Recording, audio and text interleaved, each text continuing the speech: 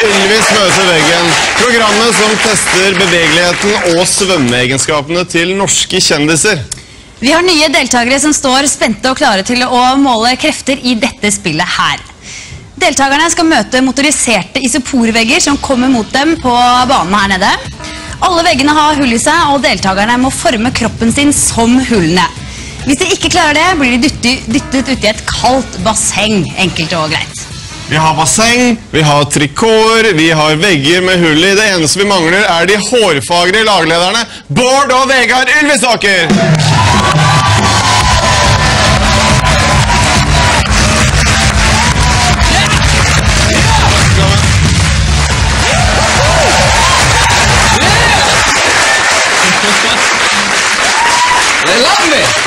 Ja, Bård, du leder altså 4-3, og hvordan skal du klare å lede det røde laget til seier denne gangen? Nei, det kommer til å gå fint. Det er ikke bare opp til meg. Jeg har jo hatt veldig flaks med gjestene mine og hatt veldig gode gjester, og det satser jeg på at jeg får i dag også. Og så er det viktig å ikke bli deprimert selv om man liksom faller ut i en eller annen gang. Sist gang så hadde jeg jo Wenche Knudsen og han godeste Tore Halvorsen fra Ylvis. Og han begynte jo veldig dårlig, men det kom seg opp, og jeg vant sist gang. Yes. Kanskje vi skal ta og se på den første veggen til Tore en gang til. Gjerne det.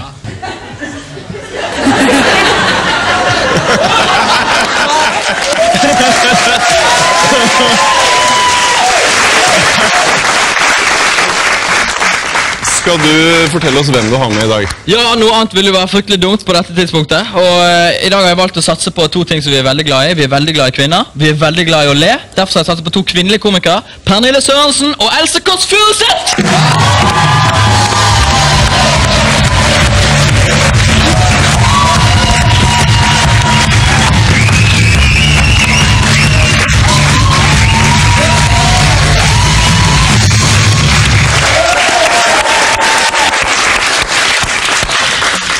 Ja, velkommen hit, Else. Du er mest kjent fra radio, egentlig, og jeg tenker, synes du drakta egentlig gjør seg best på radio eller TV? Jeg går jo ofte med sånn på radio, jeg. Jeg gjør det. Det var Else som introduserte trikåene til hele programmet. Pernille, Ja. Jeg tenker som så at det programmet ditt, Løvebakken og Ylvis møter veggen, har jo mye felles. Altså, vi har jo rødt lag, vi har blått lag. Er det noen særlig forskjell på programmene, synes du? Ikke så vidt jeg kan se. Nei. Rødt lag, mine damer og herrer!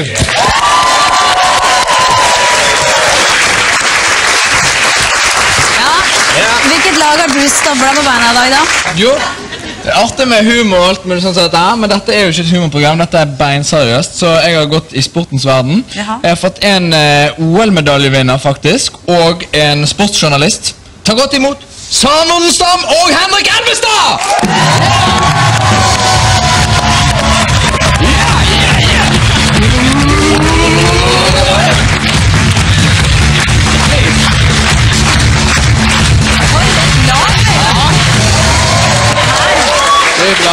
Oi, oi, oi. Ja, velkommen. Takk. Takk. Sara, du vant jo OL-medalje i svømming. Ja. Hva tror du blir den største forskjellen på det du gjorde i Kina og det som du kommer til å gjøre her? Ja, nå skal jeg jo prøve meg på land. Ja, uvant. Uvant? Ja. Jeg føler meg vel i vann, så det er der jeg trives. Ikke tenk for mye på det. Akkurat nå skjønte jeg ikke helt hvorfor jeg valgte det, men det er greit. Charmerende versen da. Ja.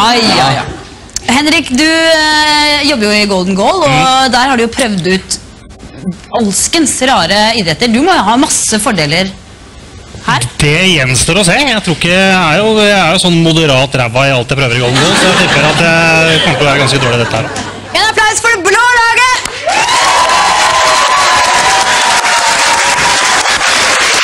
Da skal vi i gang med grunnen til at alle disse menneskene har tatt på seg ettersittende sølvdrakter, nemlig veggene.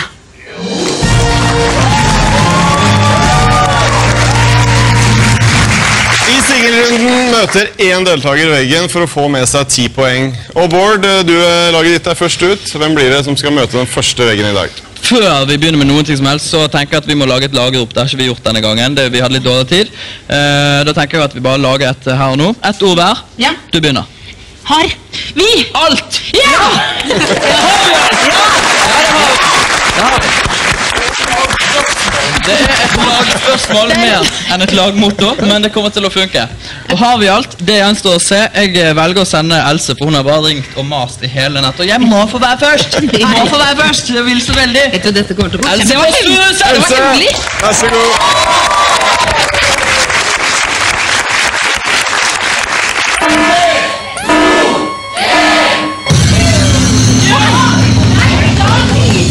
Og rumpa! Og så armene inntil sånn! Ned med armene!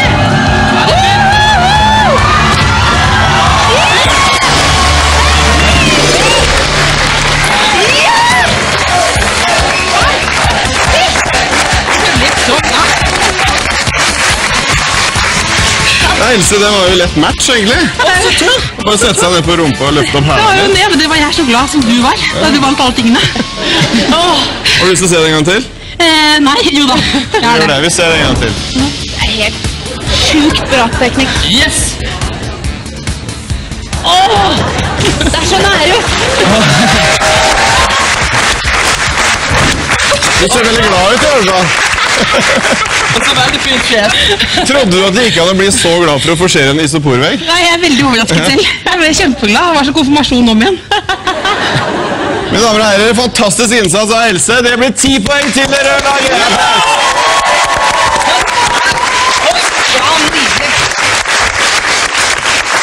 Ja, da er det dere blå da, som skal ned på banen. Ja. Hvem blir førstemann? Nei, jeg vet ikke, altså jeg sier det at det er ikke helt tid for å svømme enda, så da kan jeg heller spare på min OL-medaljevinner.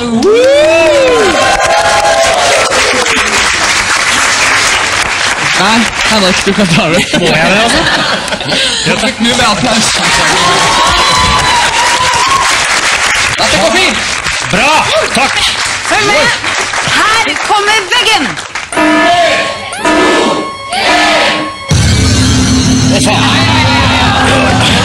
Se gutt, se gutt.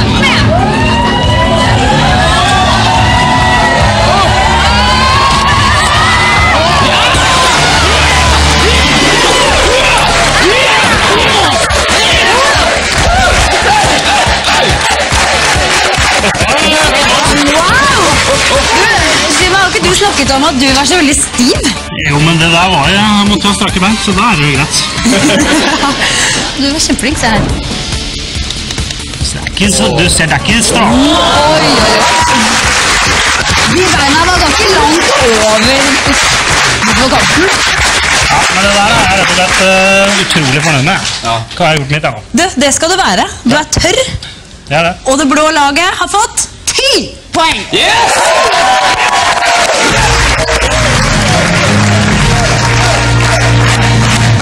Rødt lag, dere begynner. Hva tenker du, Bård? Nei, jeg tenker at selv om det er liksom 10-10, så har vi en liten ledelse av det var rett før han bikket ut i, så jeg føler vi har det psykiske overtaket. Else har gjort en kjempejobb, det er vel Pernille sin tur, sammen med meg. Har du noen idrett du har gått på så du kan... Telemark. Du har gått på Telemark, ja. Så jeg håper vi får noe med dette. Du vet hva de sier i Telemark? Uten Alt. Går Det. bra. Ja. Men da blir jeg med Pernille, og så tar vi denne sammen. Pernille og Bård, lykke til. Kom igjen! Følg med, for her kommer veggen!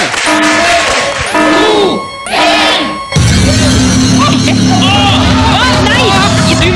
Du sett deg på knærne mine! Sett deg på knærne mine! Nei!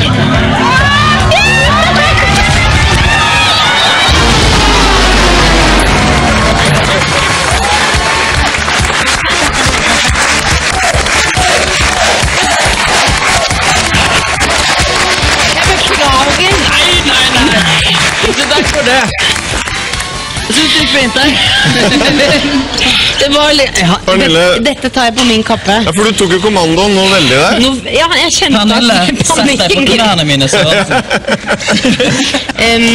Altså, panikken grep meg. Jeg kan ikke si alt. La oss se det en gang til her.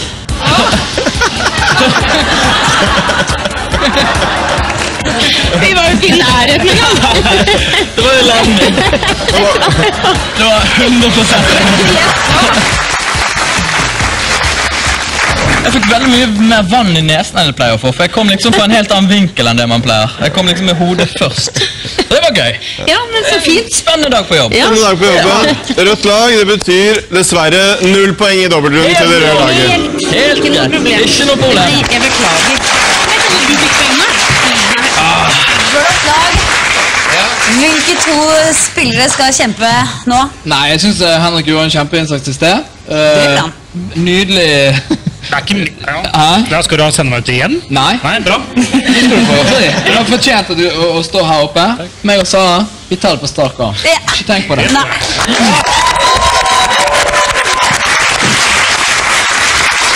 Ready?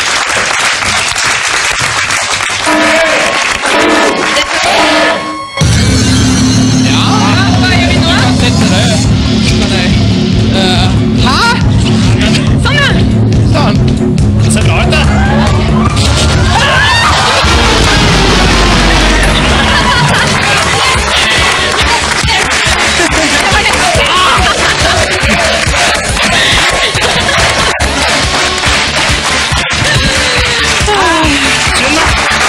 Da kommer dere Ylvis-brødrene og de dobbeltveggene der. Det var skikkelig dårlig innsats av begge to I dag. Ja, det var det. Hva skjedde? Du, det var bare litt lite hull, rett og slett. Må vel skjerpe meg på kostholdet. Se her. Ikke noe tvil om hvem som dreit seg ut her, nei. Nei. Det en som har litt lettere jobb enn andre, da, skal sies.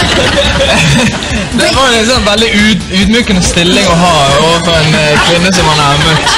Ja. Og så stille Hei, på vi nå. møttes for en time siden. Lyst til å se på rumpa mi? Ble du glad for at du fikk sitte der som du satt? Ja, Ja. det var fint. Det var en fin plass. Jeg likte meg Jeg er der. glad for. Ja, hun slapp jo å bade, men det slapp ikke du, og derfor så blir det dessverre 0 poeng til blått lag.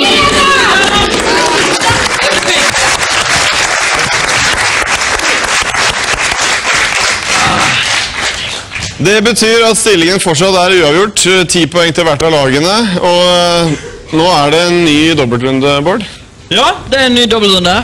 I dag har jo rutinen sviktet veldig, så derfor så det veldig fristende for meg å sende nykomlingene. Jeg har jo fått veldig respekt for kvinner også I løpet av serien. Det er jo de Klar? Ja. Så du trenger ikke å engste deg I det hele tatt.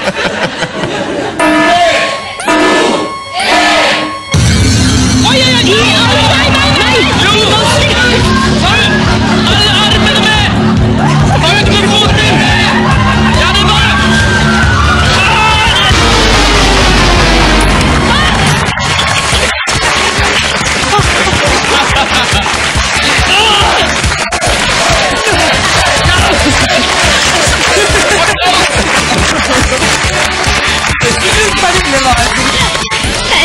var veldig nærmt da. Akkurat som det kjennes som vi var veldig usikre på hvem som hadde hvilke armer der.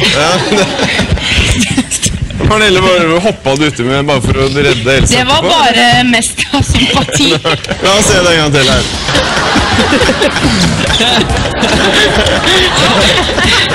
Men det måtte være dverg for å fikse det oppe her. Ja, Men jeg litt uheldig, for jeg hekter. Ekte med joggeskoa. Jeg begynte å hvile nå. Rødt lag, dere glade, men dessverre 0 poeng I denne veggen. ja, det er godt.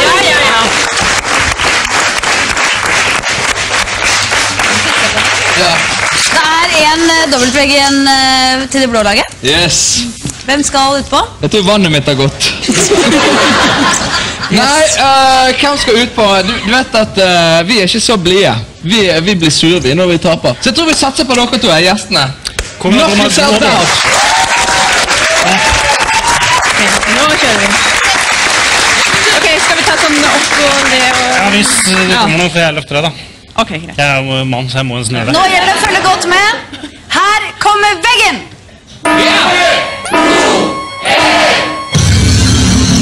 Oi! Hva gjør vi? Hva gjør vi? Det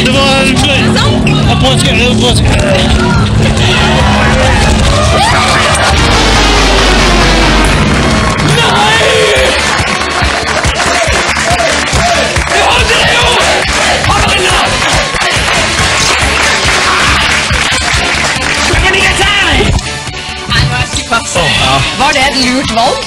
Nei, å gjøre det der. Jeg gjorde noe valg i det, for liksom vi ble bare stående og prate. Her kommer det om igjen. Du var jo inne på noe da. Ja, litt mer tid, så hadde vi klart det.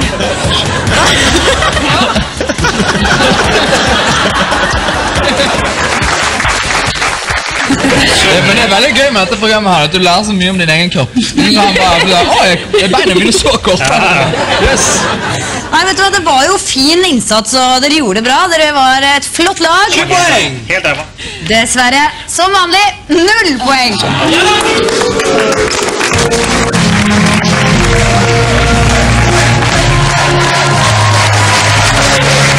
Stillingen fortsatt uavgjort, og vi har kommet til runden der Ylvis-brødrene møtes til tvekamp. Og Bård, hva verst når du går i vannet på denne runden her? Er det å få 0 poeng, eller er det å ikke å slå Vegard? Det en kombinasjon, men Vegard han klarer å ydmyke seg selv, så det trenger ikke jeg å tenke på. Vegard, som vanlig har vel du gjort noen forberedelser til denne runden for å gjøre det litt vanskeligere for broren din? Ja, altså det er vanskelig. Jeg har bare funnet noe som jeg har tenkt at Bård egentlig skulle ha bruk for fra dag 1 vi begynte å jobbe sammen. Det er en tvangstrøye. Du, er ikke det egentlig livsfarlig? Jo, men det er kult. Det er jo gøy det. Kjempebra. Ja. Jeg føler at det er et nøkkelspørsmål som ikke er blitt stilt. Hva er det for en syk fyr som har en tvangstrøye liggende? Jenter, hva tror du om dette her? Tror du Bård har noen muligheter sånn som han ser ut nå? Ja, han er jo veldig smidig, er du ikke det, Bård? Kjempesmidig. Ja, da går det greit. Er altså så smidig. Så det. Ok? Bård, hvordan kjennes det ut? Helt latterlig kjipt. Du, hvis du... Ja. Du vet du kan dø nå, da. Kom! 2, 1! Ja! Det er bra. Det går kjempefint. Ikke ned på hodet. Skal jeg få det? Litt lenger frem med hodet, og opp med beina. Ja!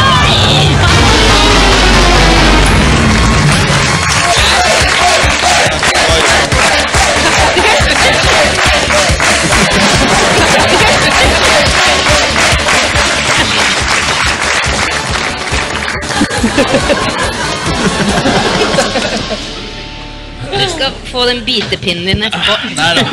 Skal jeg knyte opp? Nok en dag på jobb. Vil du ha den på, eller?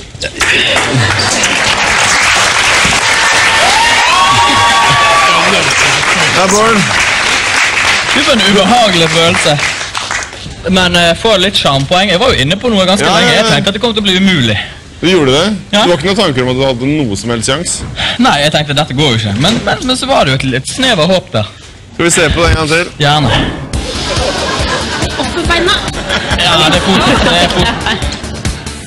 Else, hva synes du om innsatsen til lagkapteinen din?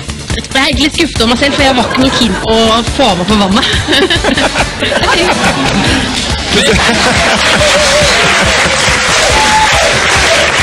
Uansett synes jeg det var tøft gjort av deg, Bård. En applaus til Bård som prøvde seg på med tvangstrøye. Men dessverre 0 poeng til det røde laget.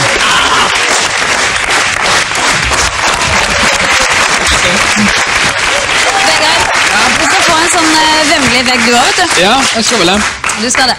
Bård, hva er det du har funnet på for å sette ut han her? I dag skal vi server. Vi skal mot latinamerikanske sletter og ende opp i Mexico. Så jeg tenkte at Vegard han skulle få på seg litt meksikansk gitarrero-utstyr. Er ikke det fint? Hvor kjekt. Sånn. Mariachi. Ja, mariachi. En hatt skal du ha for. Trenger du hjelp? Det må være en fin kombinasjon. Nei, det skulle tatt seg ut. Skal vi se. Sånn, ja. Herregud. Ikke det fint? Sånn. Hjelm og sombrero. Yes. Ja, men da er det jo bare å gå ut på da. Ok. Det står om 15 poeng. Ok. Du ser godt ut.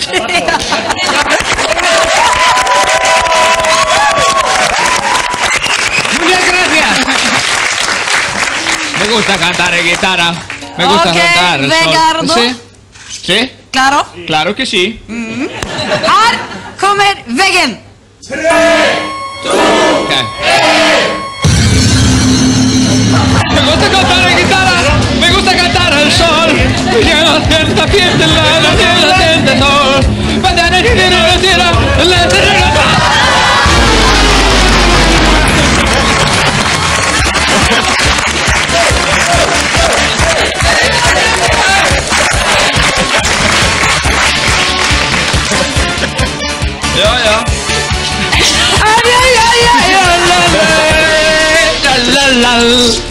Yeah. Det var veldig bra spill.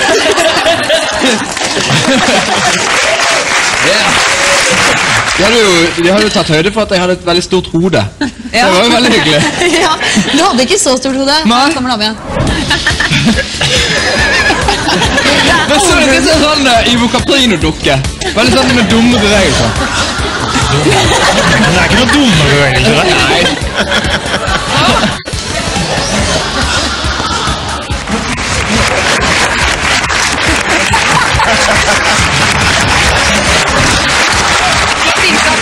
Henrik, synes du det var bra innsats? Jeg synes det er bra. Det jeg synes er best er nå ser det ut som en sånn gatemusikant, en ræva gatemusikant som er ferdig med sprikersuppa. Jeg skal litt heavy line selv, men de spiller på. Please buy the CDs from the Latin American countries. Thank you. Veldig bra spilt, bra innsats, men du vet... Ja, akkurat 0 poeng.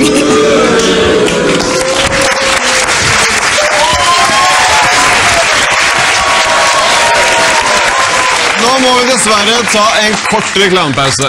Ja, vi er snart tilbake, og da skal vi finne ut hvem av Ylvis-brødrenes lag som er flinkest til å unngå bassenget.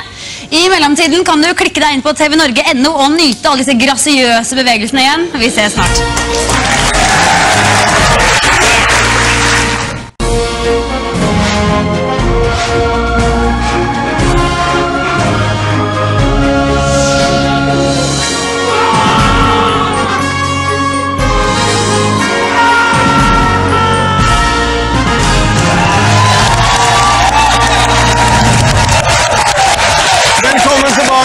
Ylvis møter veggen, og det som har utviklet seg til en thriller mellom rødt og blått lag. Ja, flere av deltakerne måtte ut og svømme som vanlig, og her skal du få se høydepunktene fra første omgang.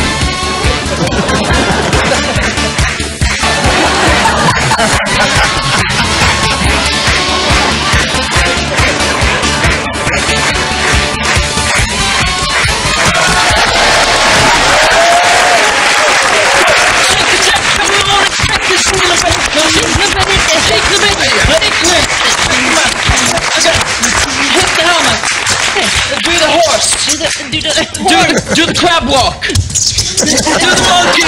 The monkey. The red horse.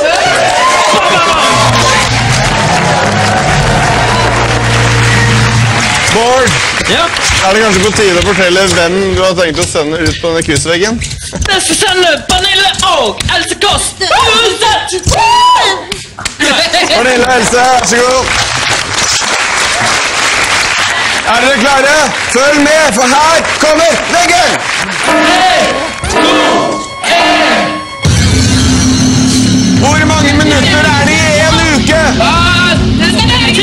10.080. Kanskje. Et forslag. Jeg vet ikke. Ja!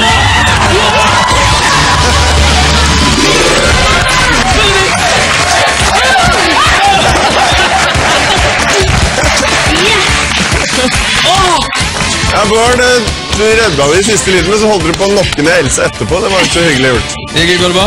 Det går greit. Ja, det går fint. Har du hørt om kjøttbolle? Det er hjernen min nå. Pernille, er det andpusten? Ja, men det er mer av sjokket av å komme igjennom veggen. Du aner ikke hvor deilig følelse det var. Fantastisk. La oss se det en gang til her. Så, i tvil. Også for lagleder, også... Ja! Vi er så flinke, ja! Det skal så lite til. Var det noe du visste, Bård? Nei, jeg måtte bare begynne å telle. Ja, du talte veldig fort. Jeg kjente at jeg klarte ikke å tenke det helt. Ja, for du gikk mot 12 000. Jeg gikk i svart. 10 000. Det at du var nerd, det gjorde at rødt lag fikk 25 poeng! Applaus!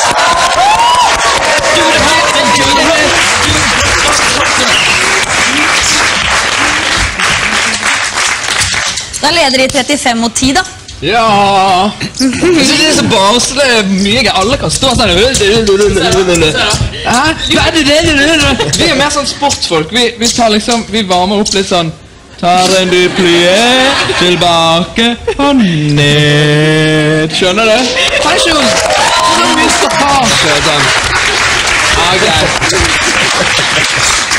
Nei, Ja, Quizvegg, skal vi sier du? bare sende ut 2 stykker da? Hvem er den smarteste? Eller de smarteste? Jeg vet ikke, hvem er den smarteste? Du? Jeg er ikke så lur, men jeg har ofte litt flaks på sånne ting. Du har flaks? Ja, jeg føler at det blir A eller B bare å velge noe. Jeg tror at bare dere tar det, jeg. Skal vi ta det? Ja, jeg tar det. Men jeg skal hjelpe til så godt jeg kan. Ok, konsentrer dere nå da! 3, 2, 1. Nummer 20 i alfabetet!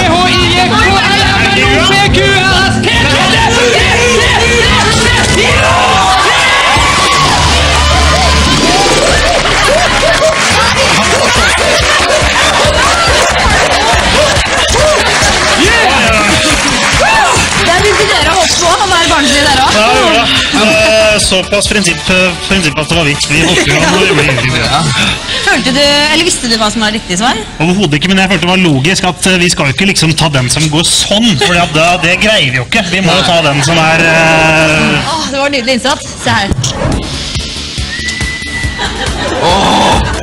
Hadde du troa på det, Henrik? Du ser at jeg bare peker sånn her, inn her sånn.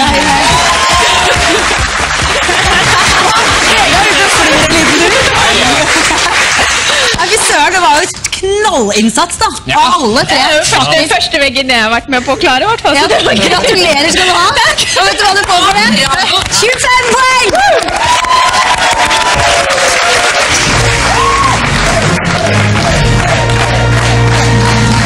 Da er det uavgjort igjen da, 35-35, og vi skal ha en ny dobbeltrunde, og denne gangen med en liten vri. Bård, hvem skal hente inn 20 poeng? 25 poeng faktisk for rødt lag. Ja, jeg kan godt tenke meg at det sitter en del folk og ser på og tenker Ja, men Bård og Else har jo aldri vært sammen! Alle kombinasjoner unntatt bare... Ja, sant? Så vi tar det sammen. Bård og Else, denne dobbeltrunden så er det en liten vri. Dere skal stå med ryggen mot veggen, og publikum skal faktisk hjelpe dere gjennom veggen. Publikum, er dere klare for det? Bra. Bård og Else kommer ut og spiller med dere. Det var kjempefint. Kan jeg bare si en ting til publikum? Ja. Hvis vi vinner dette, hvis blått lag vinner, så spanderer jeg en tur til Magaluf på hele gjengen. Ikke la det bli en avgjørende faktor. Landviken i New York. New York City that never sleeps. The city that never sleeps.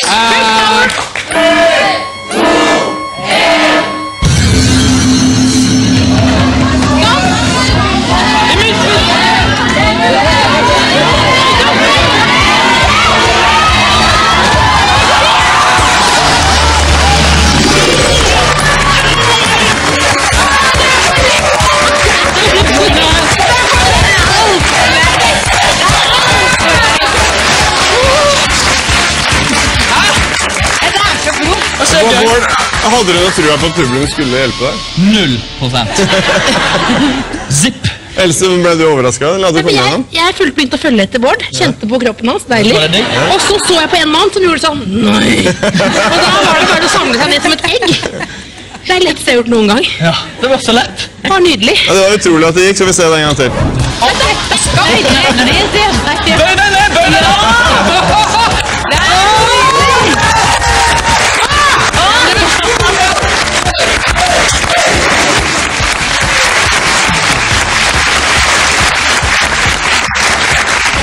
Jeg synes at det var fantastisk gjennomført, så jeg vil gjerne belønne dere med 25 poeng. Ja, takk!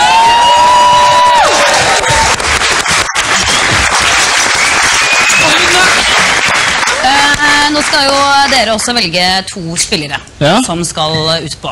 Med den lille vrien. Ja. Hvem blir det? Jeg tror vri, det er noe som vi mannfolket må ta oss av. Ja.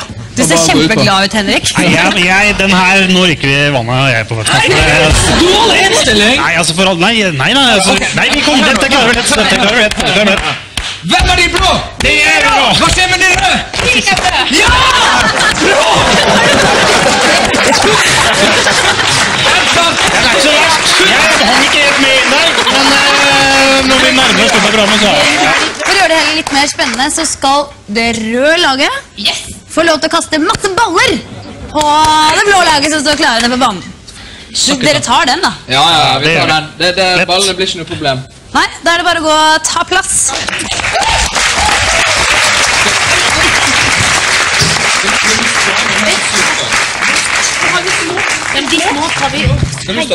Ja, altså ideelt sett, det er du som blir kastet på nå, men...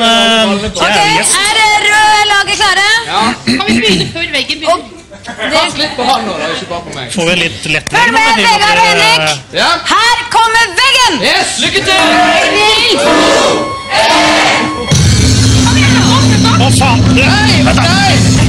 Nå sparer du her! Kan du da nede til? Ja, ok. Kjør på!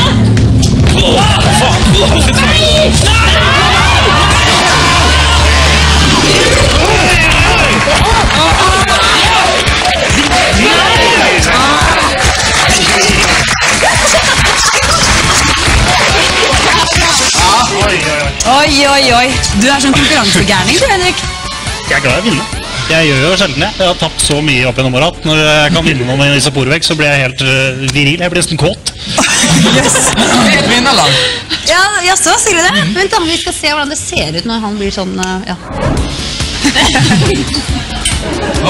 Det der er kontrollert. Jeg vet ikke at de kaster med så store baller og klarer å treffe liksom 2 meter feil.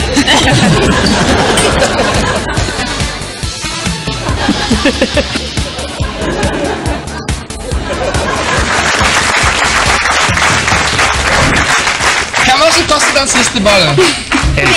Begge jentene er kjempefint. Ja, det går kjempefint. Og blått lag har fått 25 poeng!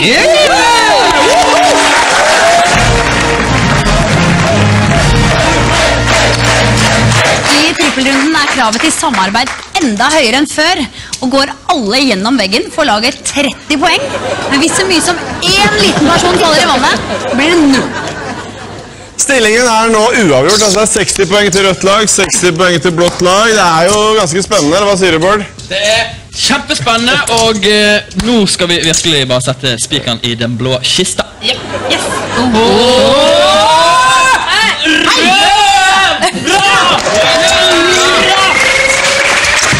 Rødt lag, jeg ber dere bare ta plass på spilleområdet. Ok!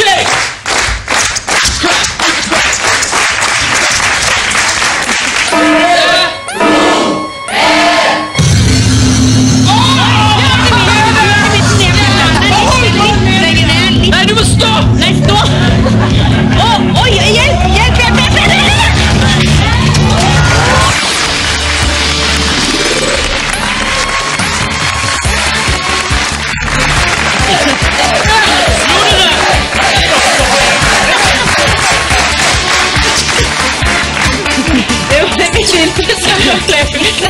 Jeg tok inn i tissen. Tok du inn i tissen?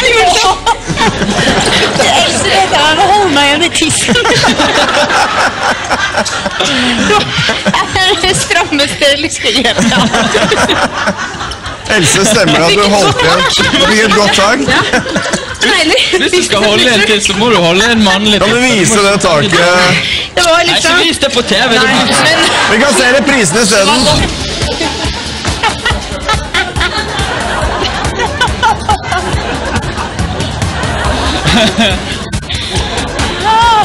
Men det var en ny og spennende opplevelse. It's a taste break.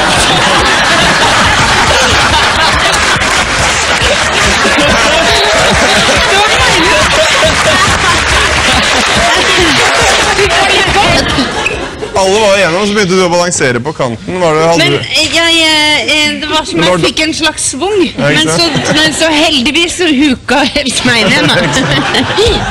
By the tiss? By the tiss. Okay. Utrolig bra, alle røde lagene dere. Applaus, det blir 30 poeng til rødt lag.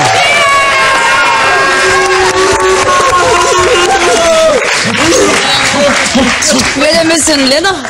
Neida, men vi har skjønt hva den nye taktikken er. Tenk tiss. Men vi skal prøve å kjøre på med Det den. er bare å stille seg opp, mener jeg. Alle tre. Er det noe sånn lurt i midten eller ikke? Det er det samme faen. Ho, ho, ho, ho, ho, ho. Yeah, let me do it.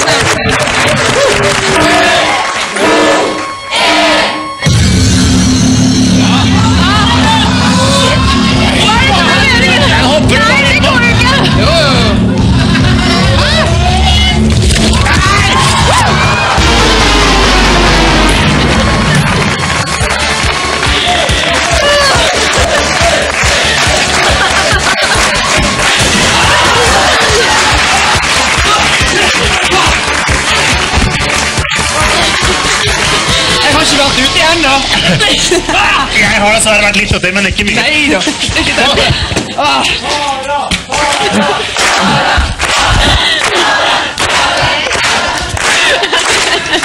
Fy søren, Sara! Ikke noe sånt tull. Det der var det ikke noe mye tvil.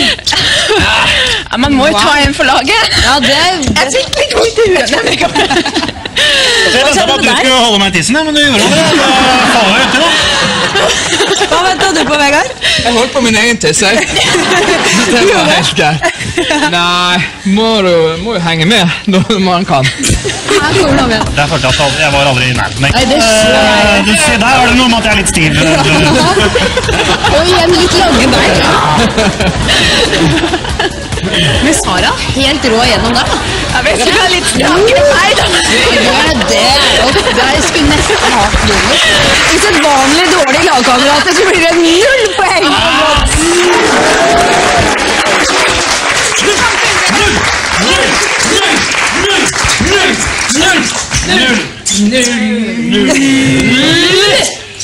Rødt lag, da er det 2 trippelvegger igjen, og dere leder faktisk med 30 poeng.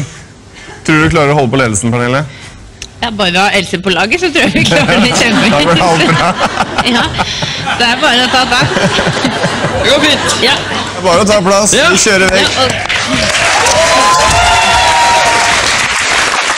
Følg med nå, og her kommer veggen! 3, 2,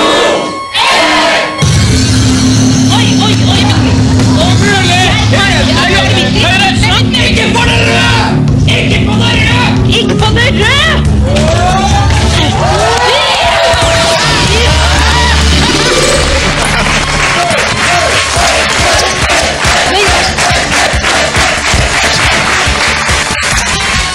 For et team, sier jeg bare, Pernille. Det er helt... Vi må se på reprisen nå.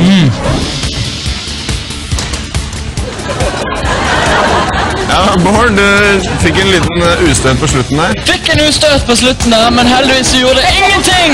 Det gjorde det ikke. Det betyr nye 30 poeng på det røde laget. Å nei! Utklassing! Å nei! Da er stillingen rett og slett 120 til det røde og 60 til det blå. Neida. Og dere skal få deres siste trippelvegg. Ja. Nervøse? Nei, dette går så fint at det så. Ja da. Du kan få 60 poeng på den, sant? Nei. Kan man igjen. Jeg glemte noe vanlig, så jeg kan jo ta dem opp igjen. Jeg synes dere skal bare konsentrere dere om det dere selv skal gjøre.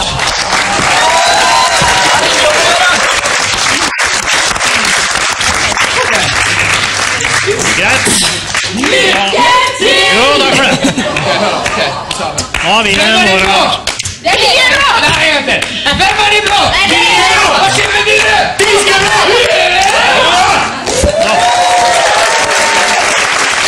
Kjempebra! Følg godt med nå, for her kommer veggen!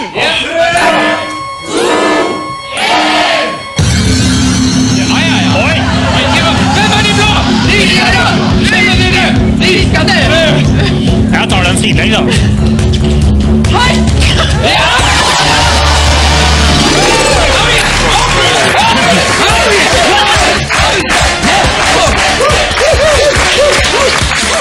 Ja, dere er veldig glad nå, men jeg tror, var det riktig gjennomføring av konkurransen, tror dere?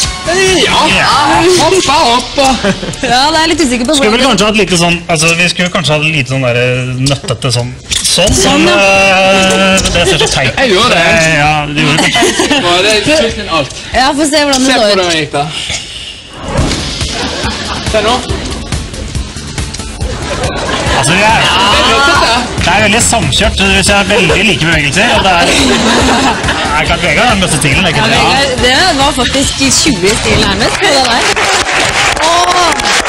Hva skal jeg gjøre nå? Jeg har så lyst til å trekke litt i poeng, fordi du juksa. Hæ? Jukse? Du liksom bare litt sånn igjennom. Det var litt dårlig, men vet du hva? Jeg er så grei, så det blir 30 poeng!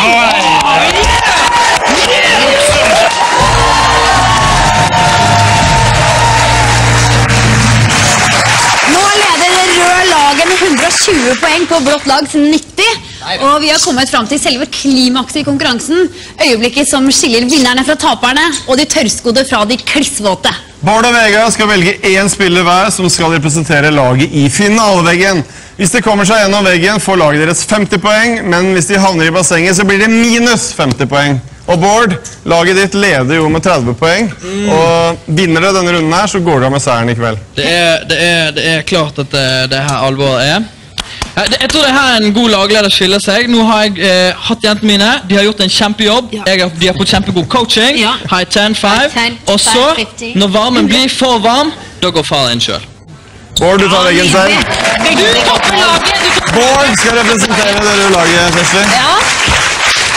Det er siste mulighet til å hente inn et eneste lite poeng. Du kan faktisk vinne, vet du. Du vet, de leder med 30 poeng, og det er det som gjør det så patetisk at de kommer til å tape på slutten, sant? Det hadde vært mye bedre hvis de liksom hadde logget under, sånn som vi gjør. Og plutselig går forbi de på slutten! Jaså, det er taktikken? Det er taktikken. Jeg vil absolutt påstå det at vi, Henrik og meg, har gjort det desidert dårligst i dette programmet her. Ja. Ikke imponert noe særlig. Nei. På ingen måte. Nei. Så derfor så mener jeg at Sara, vår OL-medaljevinner, skal ta støten. Du er jo vant til å være god under press nå, da. Ja, men dette er en annen type press. Nei, det går fint. Jeg er helt rolig. Dette går bra. Oi, oi, Bård, oi. du skal opp mot en OL-medaljevinner. Ja. Hvordan kjennes det? I svømming, og jeg har fått en god del medaljer i beståing, så dette går fint. Ja da! Da er det bare på plass. Sara og Bård, lykke til.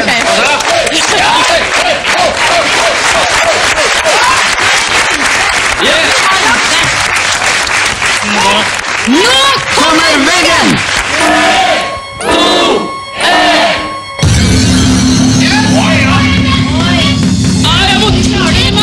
Det går bra, det går bra.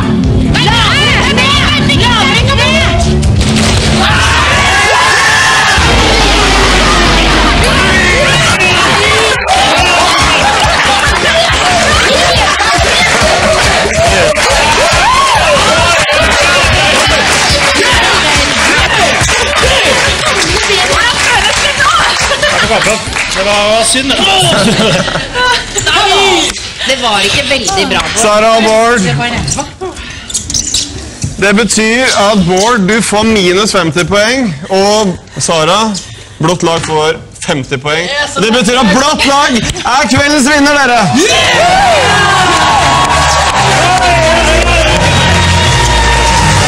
Det gikk som du sa det. Ja. Wow! Her vanker det medaljer. Gratulerer.